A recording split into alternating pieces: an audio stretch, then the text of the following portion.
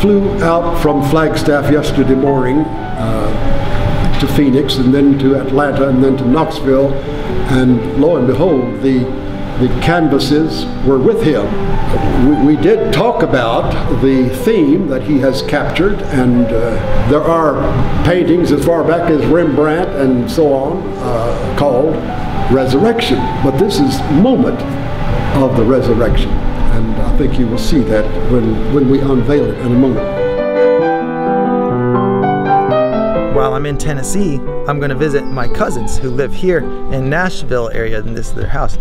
And so I'm going to stay here for a day and just hang out with my cousin Sean and her husband Steve and their dog and their kids Taylor and Michael.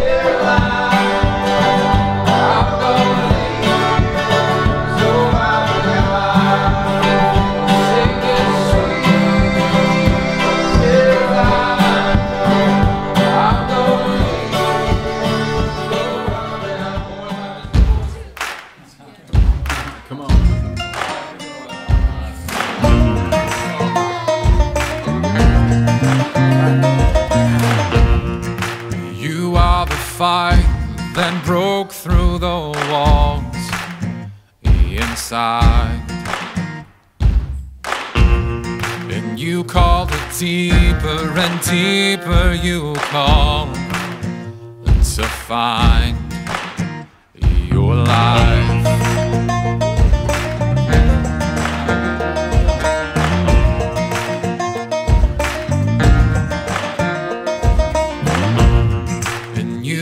Song that resounds in my head, in my heart,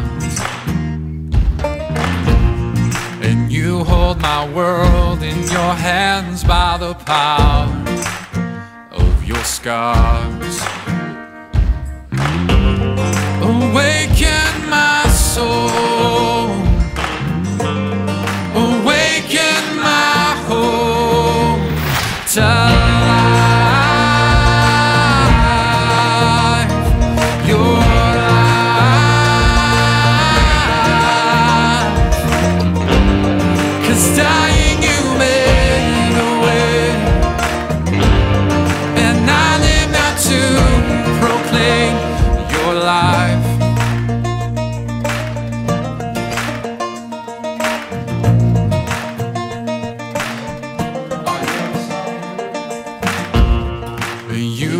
Song that resounds in my head, in my heart.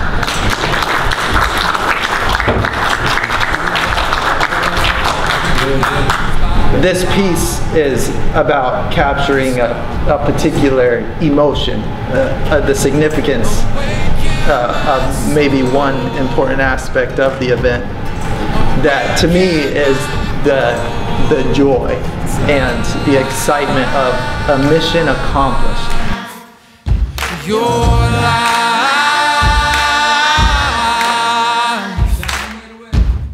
'cause dying you made a way, and I live now to proclaim your life,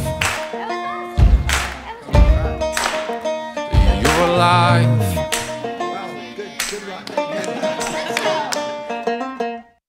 We all know that constructive criticism can be a good thing. It's just hard to make good use of it. One person mentioned that it looked like he was kind of going, ta-da! I decided, yeah, I guess I kind of agree with that. It does feel like he's kind of at the end of a magic show and saying that. So, on the big version, I slightly relaxed his hands and showed a little bit more of the bent wrist and angled his fingers slightly more downward, like he was shaking off those old linens, and you know, those little things were a big help to me. My brother Ben, who edits these videos and does an excellent job, he likes to write stories, and he was writing a script for a short film, and so he shows it to some friends, and they don't see the vision exactly like he intended it to be. He was really inspired doing this, just like I'm always really inspired when I do a painting. People who don't have that vision driving their imagination are relying 100% on what you, the creator, are giving them. What we as sensitive artists, if you're like me, tend to do is get discouraged by, oh, it didn't work, I didn't do it. But I think that it's usually just an issue of fine-tuning to put some missing pieces in there so that you can impart the vision. He's going, ta-da, you know, they're addressing the mood of the picture. The mood of the picture is a specific goal of mine. I want this to have a particular mood, so that's valuable information to me, saying that maybe the mood I'm creating is a little bit off. And then I have to be the one that knows how to curve that and turn it more where I want it to go. But if someone said he ought to be looking like he's very somber and compassionate and humble, and he shouldn't look so excited. Okay, that also is an honest opinion that I have to respect, but it's opposed to what I'm trying to do. Take the criticism that points you to where you want to go, and don't think that you have to just throw your hands in the air and say it didn't work when it doesn't get imparted right away. You know, it's a process of manipulating it and using that feedback, using the feedback that is pointing you in the right direction.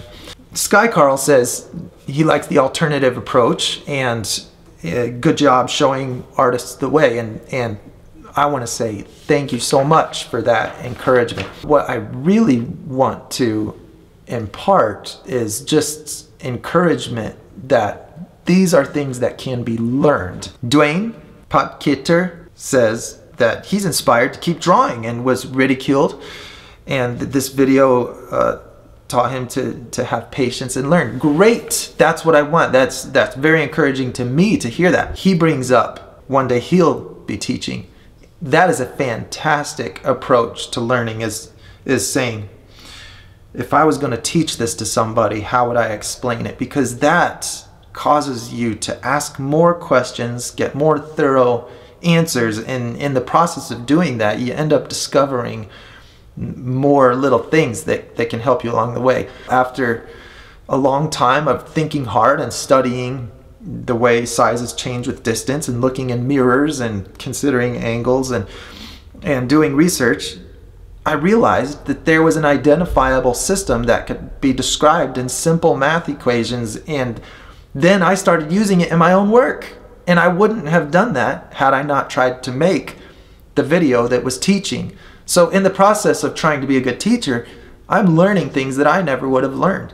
And so just to encourage Dwayne even further, that is a great approach to learning, is to aspire to be able to teach it. And good job for putting aside the worry about ridicule. I can't stress enough how that was a huge issue in my life.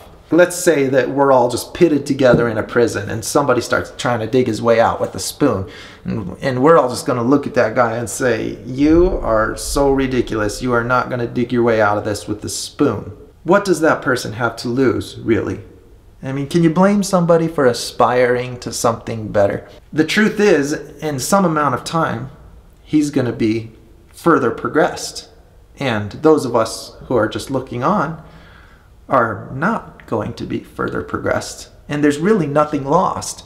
I mean, there's a point where you realize how meaningless so many things in this life are, and there's just really nothing to lose by having people think that you are ridiculous. Keep making progress. I mean, that was the point that I had to come to. I realized the best friends, the best relationships that I have are the ones that are not based on anything that I can do well. It's not good to get caught up with how well you perform in technical things so much that you lose the joy of seeing yourself make progress. I mean, I may not have my hands tomorrow. I'm just going to see what they can do. I'm just going to enjoy the thrill of seeing what they can do.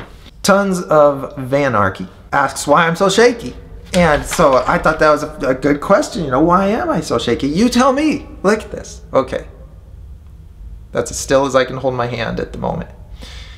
Now, I've heard of something called an essential tremor. I'm no expert on these things. But if that's what it is, then that's just what it is, and it's really nothing more. maybe I have a terrible disease. I don't know, but my dad was really shaky, and I was always fascinated as he would, you know, pinstripe cars. He pinstriped, and you have that long squirrel hair brush.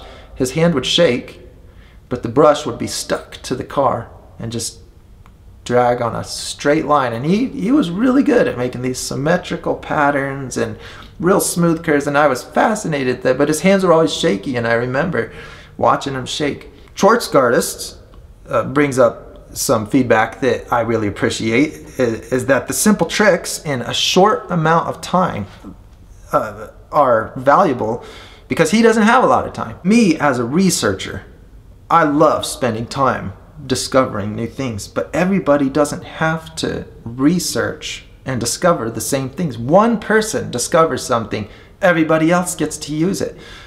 And it's the joy of being the researcher to see other people use what you found to do even greater things than you've done. So, you know, believe it or not, my greatest hope is that a community of artists would be producing better work than I produce. You know, better looking and more detailed and more amazing and more 3D and everything that I try to find out how it works. If I could just be the guy that found the tricks to being able to do that, that gives me great satisfaction and a lot of thrill. And so to see other people do even better work than me is fantastic. You know, that would be the highest compliment that I could get, is if someone could take what I found and do work that I couldn't have even done. So thank you for saying that, and it is my continuous goal to keep researching and finding the real honest answer of how things work, so that an artist can say, that is the tool that I need, that is the element that I have to include to get this effect. Well, thank you again for all of the good feedback and comments, and for watching the video, and I hope to see you again next week.